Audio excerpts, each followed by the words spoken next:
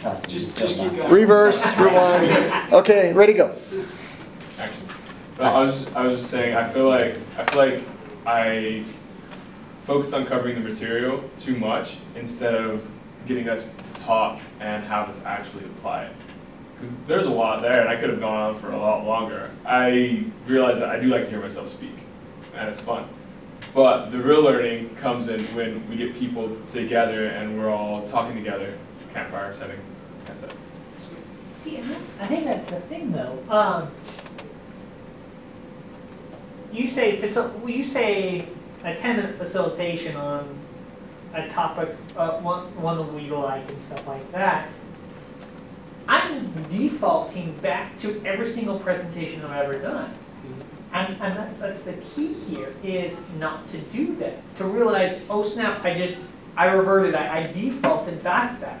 Where now I'm like, okay, I can change my presentations. I can change every single time I'm up in front of people and I have material. I can change every single one from here on out to be a more facilitation instead of, I've got material I need to cover, I've got a nice, like, showy presentation I can go through. But that's all I do, is I cover material, I go through the presentation, and that's it. Where the learning may have happened with kind of the interest in the material. I think I did that very well, is I had something that was very engaging, and people were sucked in because of that. But I could have done so much better. I mean, there's always a time for that kind of presentation. I mean, you do real estate, you're not going to go to a person and facilitate all these different ideas and different things. No, you're going to have a presentation. You're going to go this, this, this, and this, and you're going to get through your presentation. And that's perfect in that situation. But when you're in a classroom, when you're with somebody that you're trying to mentor, you're not going to treat them the same way that you're going to treat a presentation. We're also our worst critics. So honestly, with that, I feel like maybe we should have watched somebody else's video instead of our own. We're going to do that as well, but well, I'm just saying too, like, we're always going to be our worst critics. Oh, I could have done that better. I could have done that better. Oh my gosh, why did I even do that? Like, you know, we're going to sit there and take it one piece at a time, and we're just going to rip it to shreds, because that's just who we are as individuals. Like, everybody is just so hard on themselves. But what I'd have to say, is that always a bad thing that we are going to analyze it? Is there learning that can come from that? There is learning that can come from it, but there's also a lot of negativity that can come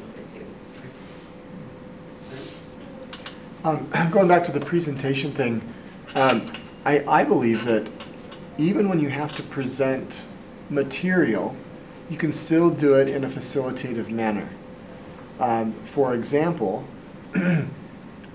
doing large group sessions, 300, 400, 500 people, even been in a couple where there's been, where the setting was right, even like 1,000 or more, where you can do a think, pair, share and say, okay, based on what we've talked about here, turn to your neighbor and discuss what this means to you.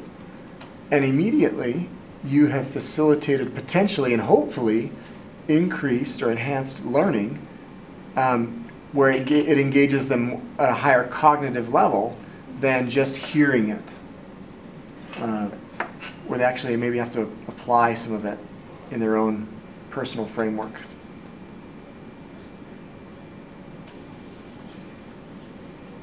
Does anybody have any other comments on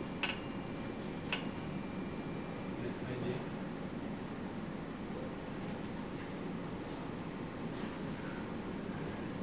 So one thing, there's lots of other things in the book that they talk about, but they're things that I feel like we've already covered from previous things, like being honest, being authentic. That's why I think that's why Darren lets everybody choose what they want to do their 10-minute facilitation on, is because then you get to find something that you're passionate about, which is easily seen. But how would you facilitate something that maybe you don't care a whole lot about?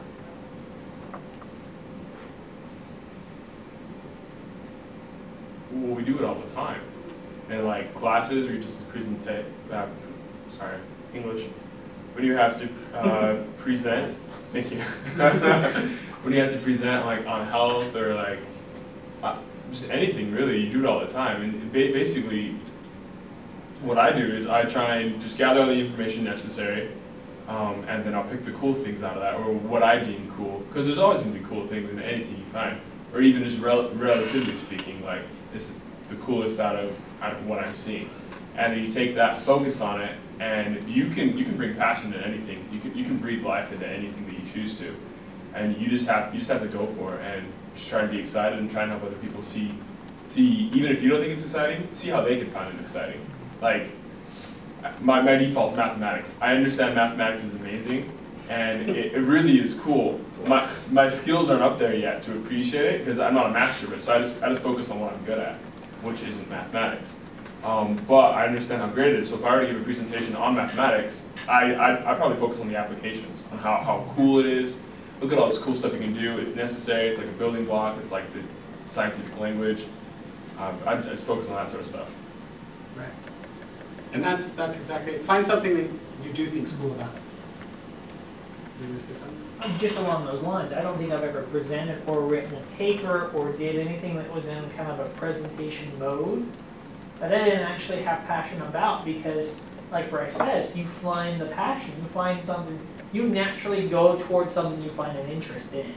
And it may take, I've had ones that took forever to figure out, okay, what do I like about this subject? Math would be a very difficult, but I did the exact same thing, application-based. English was all about like great inventors and stuff like that. I think we tend to actually do that. We find where our passion is in relation to whatever we've been given. Okay, so are we all going to be better facilitators? now that we've come to deem and figure out, okay, what is a good facilitator? What do I do? And how can I not default? I think that's one of the big things, is really analyzing ourselves and saying, okay, I'm defaulting. Knowing when and knowing how to cut out. Any other comments or questions? I would say that it really does go back to, what do we want to accomplish? What do we want the students to be able to do? And it might be a progressive thing. We might have to do a little more teaching to provide them information so that they have the tools or the building blocks from which to work, or with which to work, and to be able to apply. And so it is often a progressive thing, but you can still mix in facilitating techniques as you quote-unquote present information. But a lot of it is the mindset of, is this student-centered or is it teacher-centered? I think that's probably half the battle, at least that's been my experience, is that when I focus on student-centered learning, it tends to be much more of a facilitating experience. They kind of go hand in hand just inherently, I think. Here's a question that I think is relevant. So let's say you're in a class where the teacher, the professor, is doing a lot of lecturing. What might you do? Not that you want to derail him or her, but what might you do to try to make it more engaging? Have any of you tried to do that before, like on purpose? Actually, Yeah. I did. So- In math class last semester, So what did you do? I always asked them questions. I always made, because it wasn't like I was meaning to. It's just I know that there were actually a couple of kids in the class that were getting behind, and I would always just be like, oh, so you do it this way? And he'd be like, well, no, let's do it again a different way. And then like he'd reteach it a different way, and then so there were like 3 different ways that he taught it, so all of us could understand it. Oh, that's surprising. That's a He good was way to do actually it. a really good math Who teacher. was it? Huh? Thurman Smith. He's super awesome with people asking questions, making sure that he's actually teaching the material, that the students are actually getting it. I haven't really met a math teacher that was anything like him.